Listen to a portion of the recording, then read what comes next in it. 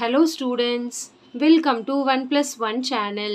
இன்னைக்கு நம்ம வீடியோல 10th standard chapter 6 exercise 6.2ல 4th sum பார்க்க போறோம். இந்த ப்ராப்ளத்துல பாத்தீங்கன்னா a statue 1.6 meter tall stands on the top of a pedestal அப்படினு சொல்லிருக்காங்க. அதாவது ஒரு ஸ்டாச்சு வந்து ஒரு பெடஸ்டலுக்கு மேலே நிற்குது. அந்த ஸ்டாச்சுவோட ஹைட்டு தான் 1.6 மீட்டர்னு கொடுத்துட்டாங்க. சிலை வந்து அந்த பெடஸ்டல்னால் அந்த ஒரு ஸ்டாண்ட் இருக்கும்ல, அந்த ஸ்டாண்டுக்கு மேலே ஒரு ஸ்டாச்சு இருக்குது அப்படின்னு வச்சுக்கலாம். இந்த ஸ்டாச்சுவோட ஹைட்டு தான் 1.6 மீட்டர்னு கொடுத்துருக்காங்க. From a point on the ground, இப்போ கிரவுண்டில் ஒரு பாயிண்ட் இருக்குது. த angle of elevation of the top of the statue, இங்கேருந்து டாப்பை பார்க்குற ஆங்கிள் வந்து 60 டிகிரி. அப்போ கிரவுண்டு கண்டிப்பாக ஒன்று இருக்கும் இல்லைங்களா? இப்படி ஒரு கிரவுண்ட் இருக்குது. இங்கேருந்து டாப்பை பார்க்குற ஆங்கிள் வந்து 60 டிகிரி. எலிவேஷனுங்கிறதுனால கீழே இருந்து மேலே பார்க்குறது 60 degree. And from the same point angle of the elevation of the top of the pedestal. அப்போ பெடஸ்டல்னால் அந்த ஸ்டாண்ட் இருக்கு இல்லையா, அதை பார்க்குற ஆங்கிள் வந்து 40 டிகிரின்னு கொடுத்துருக்காங்க. ரெண்டுமே கொடுத்துட்டாங்க. Find the height of the pedestal. இப்போ நம்ம பெடஸ்டலோட ஹைட்டு தான் கண்டுபிடிக்கிறோம். டயக்ராம் புரியுதுங்களா? ஸோ இப்போ நான் வந்து இதை ஸ்டாச்சுன்னு எடுத்திருக்கேன், இதை வந்து பெடஸ்டல்னு எடுத்திருக்கேன். இங்கேருந்து இது வரைக்கும் ஸ்டாண்டு பெடஸ்டல், அதுக்கு மேலே ஸ்டாச்சு இருக்குது. சரிங்களா? இப்போ நம்ம இந்த பெடஸ்டலோட ஹைட்டு தான் கண்டுபிடிக்கணும். ஸோ சேம் கான்செப்ட் தான், ட்ரையாங்கிள் கான்செப்ட் யூஸ் பண்ணி தான் நம்ம போட போகிறோம். ஸோ டயக்ராம் கிளியராக உங்களுக்கு புரிஞ்சிருக்கும்னு நினைக்கிறேன். இப்போ டயக்ராம் பார்த்தீங்கன்னா இந்த ஏபிசிடின்னு எடுத்திருக்கேன். சிடியை வந்து ஸ்டாச்சுனும் ஏசியை வந்து பெடஸ்டல்னும் எடுத்திருக்கேன். ஸோ இந்த ஆங்கிள் புரியுதுங்களா உங்களுக்கு கான்செப்ட்? அந்த பாயிண்ட்லேருந்து ஸ்டாச்சுவோட டாப் பார்க்குறது 60 டிகிரி. அப்போ ஃபஸ்ட்டு ஃபுல் ஆங்கிள் 60 டிகிரி. அப்புறம் பெடஸ்டலோட டாப் பார்க்குறது 40 டிகிரி. சரிங்களா? இப்போ நம்ம இதை கண்டுபிடிக்கணும் அப்படிங்கும் போது ஃபஸ்ட்டு வந்து இந்த குட்டி ட்ரையாங்கிள் நான் எடுத்துக்கிட்டேன்னா இதுதான் நம்ம வேணும் கண்டிப்பாக. அப்போ ஆப்போசிட் பை அட்ஜசன்ட் போடலாம். ஆனால் அட்ஜசன்ட்டும் தெரியாது, ஆப்போசிட்டும் தெரியாது. இருந்தாலும் நம்ம அதை எழுதி தான் ஆகணும் இல்லைங்களா? ஸோ எந்த ட்ரையாங்கிள் வேணாலும் ஃபஸ்ட்டு எடுத்துக்கலாம். ஏன்னா எதை ஃபஸ்ட்டு எடுத்ததாலும் ஒன்றும் யூஸ் கிடையாது, ரெண்டுமே தான் நம்ம எடுக்க போகிறோம். சரிங்களா? ஸோ ஃபஸ்ட்டு வந்து நான் ஏபிசிங்கிற ட்ரையாங்கிள் எடுத்திருக்கேன். நீங்கள் ஏபிடி எடுத்துக்கிறதாலும் எடுத்துக்கலாம், no problem. So first in triangle ஏபிசியில் opposite by adjacent, அப்போ டேன் வரும் 60 டிகிரி வரும். சாரி 60 டிகிரி வராது, இந்த ஏபிசியில் 40 டிகிரி தான் வரும். ஏபிடி ஃபுல் ட்ரையாங்கிள் எடுக்கும் போது தான் 60 டிகிரி வரும். சரிங்களா? இப்போ நான் வந்து புரியுதுங்களா? ஸோ இப்போ வந்து இது வந்து 40 டிகிரி. அப்போது ஏபிசிங்கிற ட்ரையாங்கிள் எடுக்கும் போது ஆங்கிள் வந்து 40 டிகிரி வரும். ஏபிடிங்கிற ட்ரையாங்கிள் எடுக்கும் போது ஆங்கிள் வந்து 60 டிகிரி வரும். சரிங்களா? இப்போது அப்போ tan 40 degree equal to AC by ஏபின்னு வரும். ஸோ அதை அப்படியே நம்ம வச்சுக்கலாம், ஒன்றும் பண்ண முடியாது. இல்லைனா நீங்கள் அதுக்கு பதிலாக ஏதாவது ஆல்ஃபபெட்ஸ் எழுதுறதா இருந்தாலும் எழுதிக்கலாம், ஒன்றும் தப்பு கிடையாது. சரிங்களா? இப்போது tan 60 degree equal to AC by AB வந்துச்சா? Sorry tan 40 degree equal to AC by AB. இப்போ இந்த tan 40க்குலாம் வேல்யூ கொடுத்துட்டாங்க கொஷனில். ஸோ நம்ம அதை சப்ஸ்டியூட் பண்ணிக்கலாம். அதே மாதிரி √3 இருக்க இடத்துல இந்த வேல்யூ போட்டுக்கலாம். இப்போ tan 40 டிகிரி இருக்க இடத்துல 0.8391 சப்ஸ்டியூட் பண்ணியிருக்கேன்.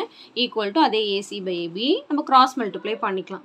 ஏபி இன்ட்டு 0.8391, ஏன்னா நம்ம AB into 0.8391 is equal to AC இங்கே போட்டிருக்கேன் பாருங்கள், கிராஸ் மல்டிப்ளை பண்ணி. நெக்ஸ்ட் இப்போ ஏபி தான் கண்டுபிடிக்க போகிறதுனால இது இந்த பக்கம் வந்துச்சுன்னா டிவைடில் வந்துடும், ஏசி பை 0.8391. ஏன் நம்ம ஏசி தான் லெஃப்ட்டில் வைக்கணுமா, ஏபி தான் லெஃப்ட்டில் வைக்கணுமா, ஏசி வச்சுக்க கூடாதான்னு கேட்டிங்கன்னா நெக்ஸ்ட் ட்ரையாங்கிள் எடுக்கும் போது நம்ம ஏபியை தான் கம்பேர் பண்ணுவோம். அதனால நம்ம ஏபியை வந்து லெஃப்ட் சைடில் வச்சுருக்கோம். புரியுதுங்களா? ஸோ நெக்ஸ்ட் ட்ரையாங்கிள் அதே மாதிரி எடுத்திருக்கேன். ஸோ இதை வந்து நம்ம அப்படியே தான் வச்சுக்க முடியும். இதில் ஏசி ஏபி எதுவுமே கண்டுபிடிக்க முடியாது. இப்போ நம்ம ஃபைண்ட் அவுட் பண்ண வேண்டியது வந்து AC height of the pedestal தான் கண்டுபிடிக்கணும். ஏசி தான் height of the pedestal.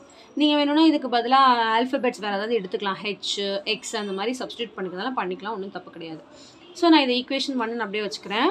Next triangle எடுத்துக்கிறேன். இன் ட்ரையாங்கிள் ஏபிடியில் பார்த்தீங்கன்னா tan 60 அதே ஆப்போசிட் பை அட்ஜசன்ட், அப்போ ஏடி பை ஏபின்னு வரும். இங்கே பாருங்கள், tan 60 ஆப்போசிட் பை அட்ஜசன்ட், அப்போ ஏடி பை ஏபி.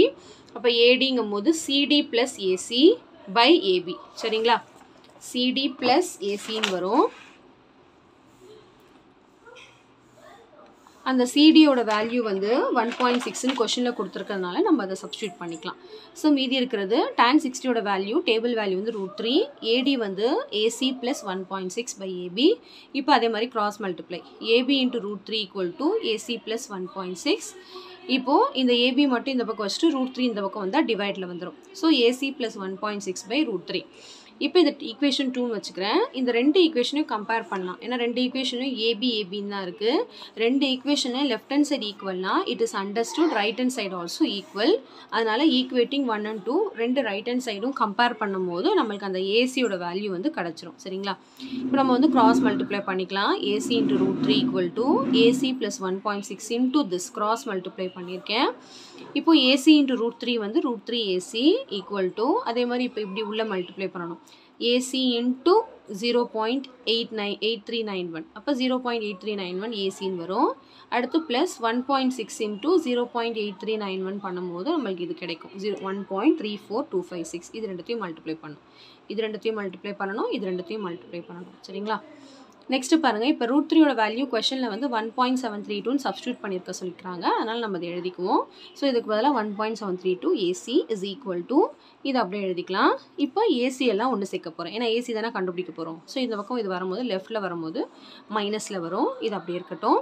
இப்போ இது ரெண்டுத்தையும் மைனஸ் பண்ணணும். ஏன்னா இது ரெண்டும் லைக் டேர்ம் இல்லையா? ரெண்டுத்துலையும் ஏசி ஏசின்னு இருக்குது. அப்போ இது ரெண்டுத்தையும் மைனஸ் பண்ணால் 0.8929 ஏசின்னு கிடைக்கும். ஈக்குவல் டு இது அப்படியே வச்சுக்கலாம். இப்போ இதுதான் கண்டுபிடிக்க போகிறோம். ஸோ இது இந்த பக்கம் வரும்போது டிவைடில் வரும். சரிங்களா? இப்போது நம்ம இவ்வளோ டெசிமல்ஸ் தேவையில்லை. ஏதாவது ரெண்டு டெசிமலோட ஸ்டாப் பண்ணிக்கலாம். சரிங்களா? ஸோ நான் என்ன பண்ணிக்க போகிறேன்னா அப்ராக்சிமேட்டாக 1.34/0.89 அப்படின்னு எடுத்துக்கிறேன். ஏன்னா மூணாவது டெசிமல் பார்த்தீங்கன்னா 5க்கு மேலே இல்லை. அதனால் இதுவே 5க்கு மேலே இருந்தால் ஒன்று நம்ம இதை கூட ஆட் பண்ணிக்குவோம். 5க்கு மேலே இல்லைங்கிறதுனால 1.34/0.89 மட்டும் எடுத்துக்கிறேன். இப்போது 1.34/0.89 டெசிமலை ரிமூவ் பண்ணணும் இல்லையா? டினாமினேட்டர் டெசிமல் இல்லாமல் இருந்தால் தான் நம்மளால் வந்து டிவைட் பண்ண முடியும். ஸோ டினாமினேட்டரில் டெசிமல் ரிமூவ் பண்ணணும்னா டெசிமலுக்கு அப்புறம் எத்தனை நம்பர் இருக்குதுன்னு பார்க்கணும். 2 நம்பர் இருக்குது. ஸோ அப்போ 2 நம்பர் இருக்குன்னா நம்ம வந்து 100ஆல் மல்டிப்ளை பண்ணணும். ஸோ 100ஆல் நம்ம இதை மல்டிப்ளை பண்ணிக்கலாம். டினாமினேட்டர் 100ஆல் பண்ணிங்கன்னா சேம் அதே நம்பரால் தான் நியூமரேட்டரையும் பண்ணணும். இப்போ இன்ட்டு 100.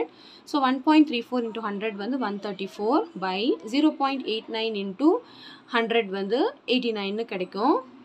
சரிங்களா? அதாவது டெசிமல் வந்து அப்படியே ரிமூவ் ஆகிடும். இப்போ நம்ம இது டிவைட் பண்ணும்போது நம்மளுக்கு 1.5 மீட்டர்னு கிடைக்கும். So height of the pedestal is equal to 1.5 metre. சரிங்களா? சிம்பிள் கான்செப்ட் தான், கொஞ்சம் அண்டர்ஸ்டாண்ட் பண்ணிக்கணும். ஓகே,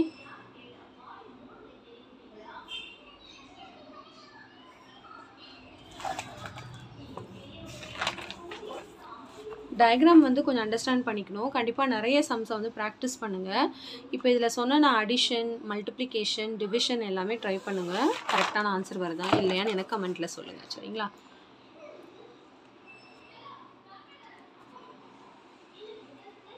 ஸோ கண்டிப்பாக இந்த சம் நல்லா உங்களுக்கு கிளியராக அண்டர்ஸ்டாண்ட் ஆகிருக்கும்னு நினைக்கிறேன்.